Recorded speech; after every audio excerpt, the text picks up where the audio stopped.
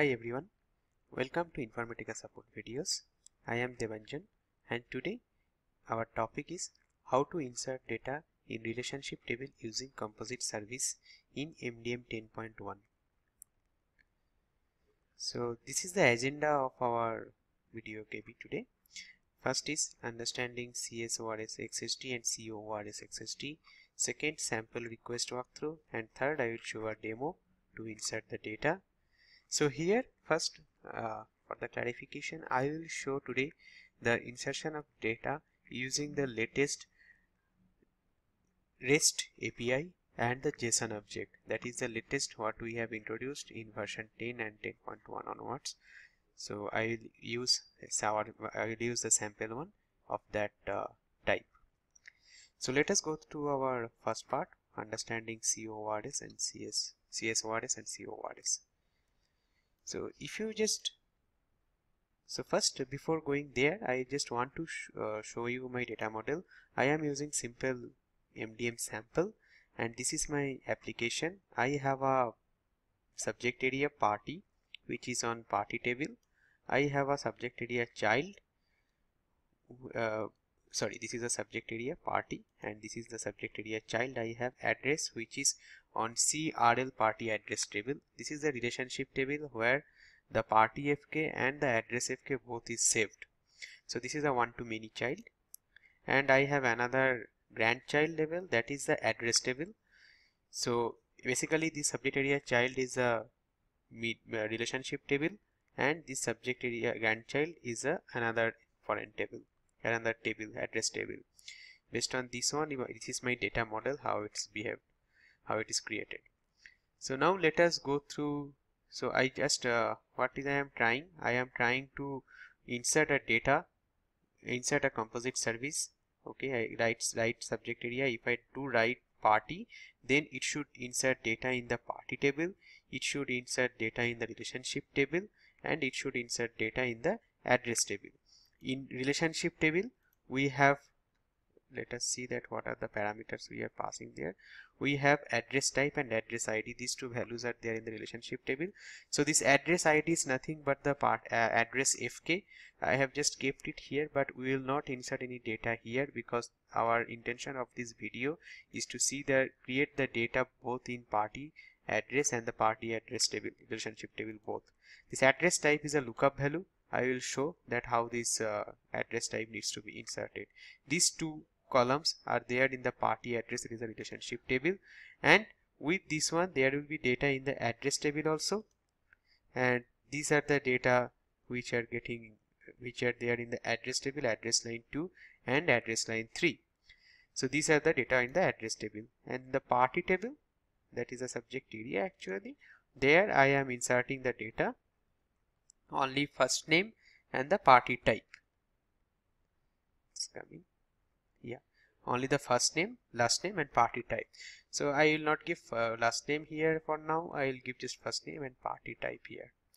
So this is the simple data model on which we will work now. So let us first see the CS files, that is CSORS and CORS. So this is, if you just go to this URL cmx/cs files, you will see all the composite object that is generated here, and there you will see CORS and CSORS. So if you just click on the CORS, this is the CORS and this is the CSORS. So let us first see the CSORS, what is there.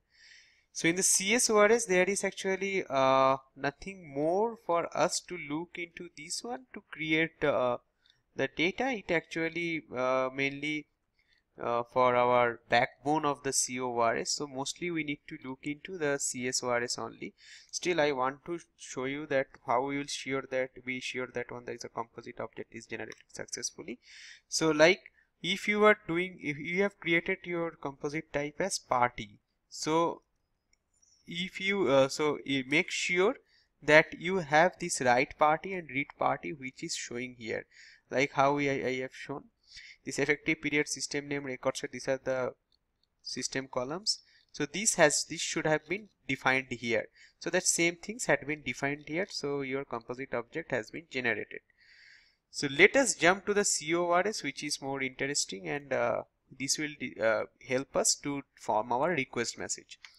So here the root, first thing we'll see here the root party.rules. So our composite service complex type is party, and here the parameters which we have selected there in the IDD, you have seen that party type, first name, last name, these three. So this is our complex type is party, and the content will have these three things mandatory.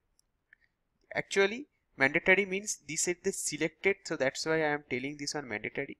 Other than that, if you give anything, those will not be getting inserted. But these columns anyway, it's not mandatory for a data attribute. Like if you are doing a put call simple on party, your mandatory things is party type. So party type you need to pass. First name and last name is an optional, you can pass or you can not pass. But anything else other than this first name, last name and party type, even if you pass in your request, those will not be taken care if that is not there in this part of the in this area. So this is our root. Next, what we have seen in our example, what we have created is party.address.address table. This address is the relationship table, and this address table is the down table. That is what is there, that is in the main address table. So you remember that in the address table we have created, okay, so let us first see the address and see that how it is going there.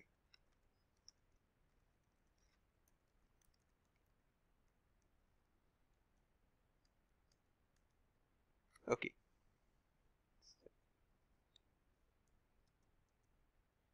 so here we are with the party.address complex type. So this is our in between table, this is a rel table. So as we have seen there, we have the address ID and address type. So again you see that what I told at that this address type, this is a lookup value. We need, so this lookup value type will not come as string as a normal value, it will come as an object. Why? Because the lookup is on one lookup code, it was not on YD object or something else. So it will be a new object. This is LU address type. This is a lookup address type. So what we need to pass there in the lookup address type, to see that one you need to dissolve this type LU address type.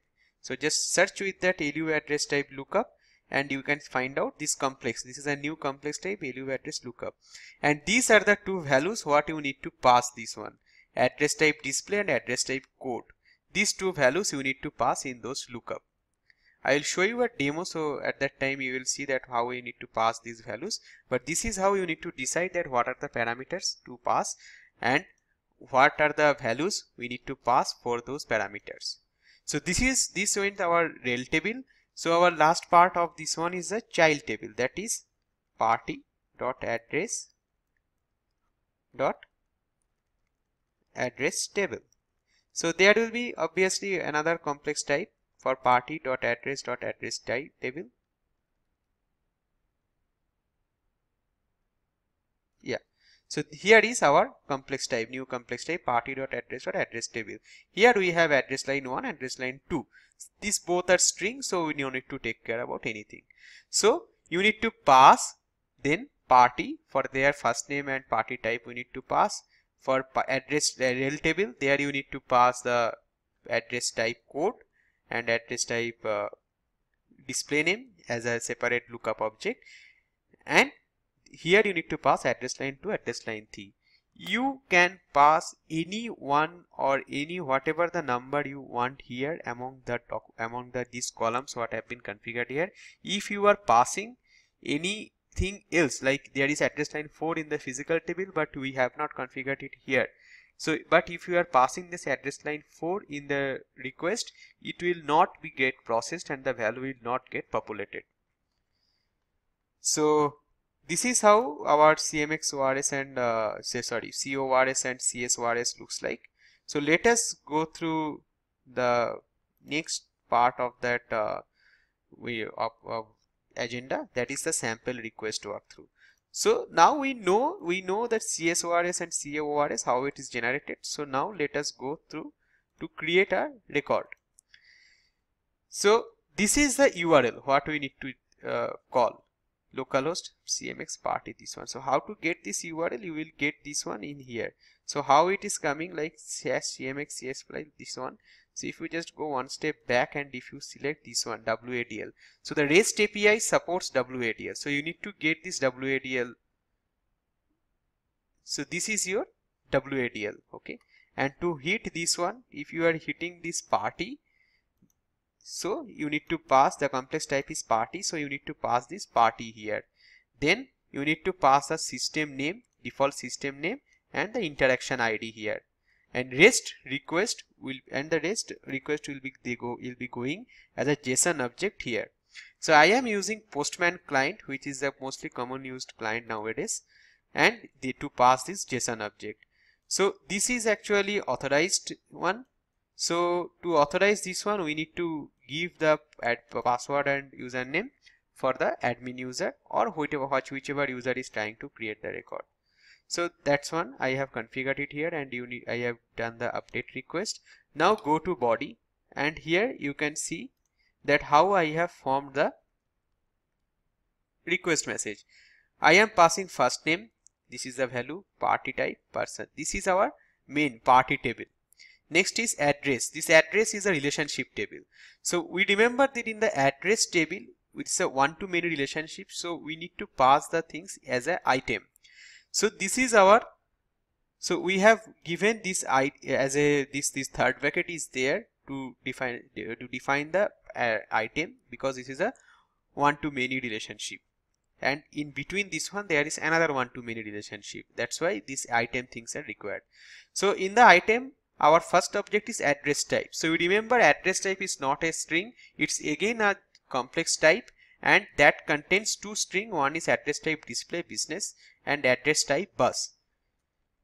Next, so you give a comma after that one. Next object is that one.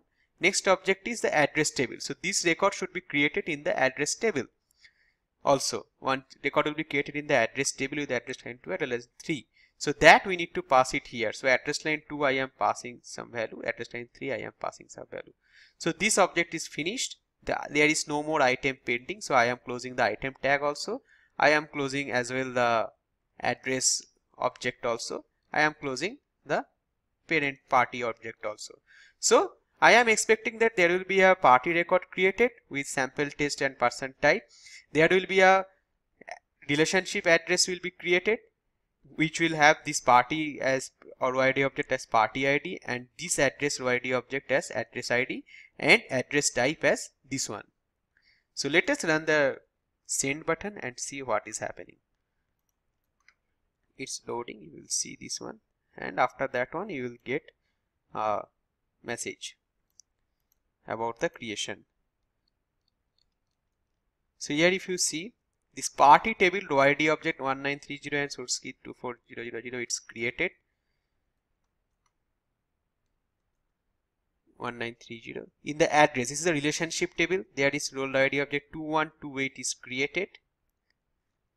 This is the address type. So this is the address type, this resolved with row ID object 2, that is the row address or row ID object for the business. This is a lookup value I told you earlier.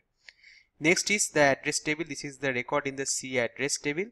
So there is also 2128 row ID object has been created here. So this is how the record got created. This is a sample insertion request. So let us see, let us just call one get query also and see that one whether it is returning or not.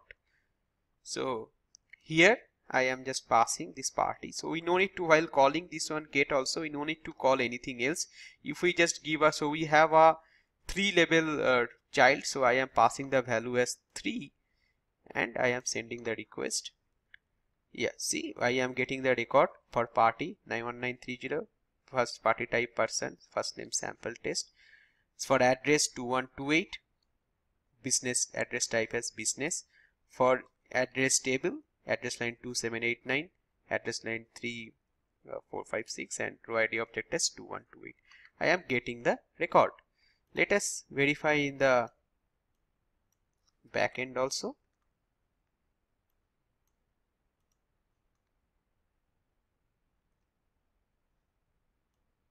So I am seeing here the record is created,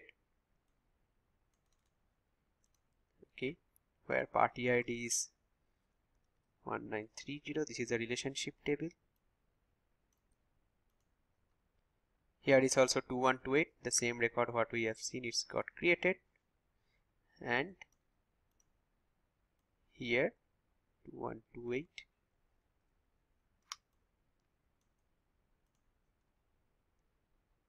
This is also created. Let us see whether the address type is get populated here or not.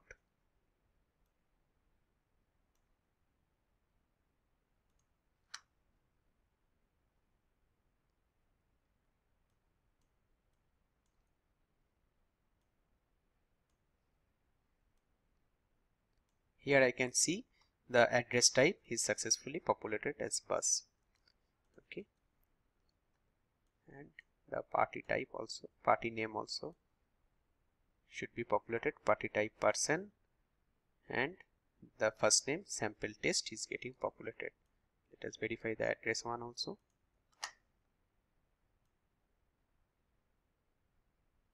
Here also you can see interaction ID is 126, that will be same for everything, and address line 2 and address line 3 is gets populated here. So this is how you need to insert a record in the relationship table.